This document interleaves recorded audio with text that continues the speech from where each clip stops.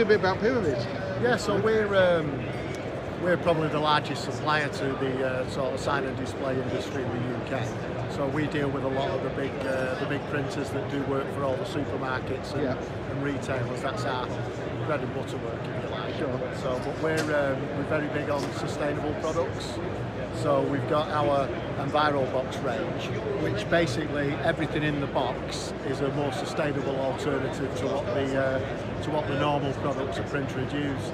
Okay, in what way? What's a lot of it is there's no PVC products in there. A lot of the retailers now are basically saying they don't want PVC in store at all. Yeah. So we've been doing this for sort of over 10 years with sustainability. So we switched one of the big 4 supermarkets 10 years ago from PVC products in store to polypropylene. So, and they even print the number 5 polypropylene recycling symbol on all the POS. And then slowly but surely all the other retailers have followed the same path. So you're kind of pioneers in this sector, yeah? 10 years ago, not many people were... No, but it was all to do with as well just the public perception of PVC. Greenpeace have obviously had a campaign running for probably the last 25 years against PVC, and it's not that PVC there's anything wrong with the applications, it's just the manufacture of it and what happens to it at end of life. Well, everything that is in that box is easily recyclable. So we tend to split the range in there between polypropylene products and paper and board products. But what we've seen the last, probably post-COVID, is the retailers now are moving away even from the polypropylene because the public see plastic as plastic and they don't get the difference between whether it's going to be recycled. But all the paper and board products that we've got in there now are actually PVC replacements as well.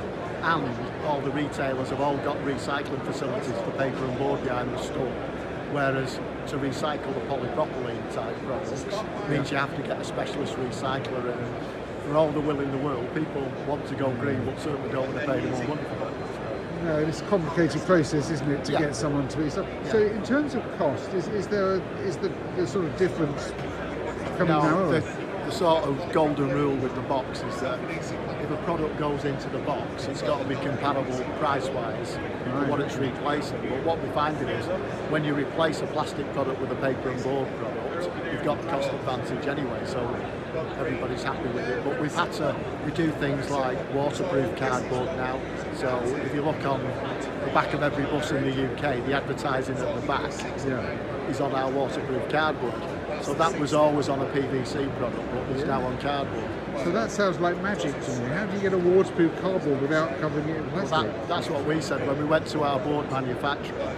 We said, I know it sounds strange, but you couldn't do a waterproof cardboard, could you? The boss said, well, actually we do. If you go in any supermarket, just look what your salmon or your fish is on that gold or the silver board when it's packed. Okay. And so we took the technology from that and turned it into display products for printers.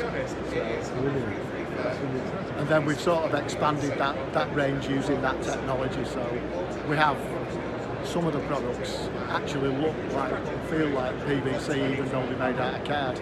But the main thing is you can recycle it.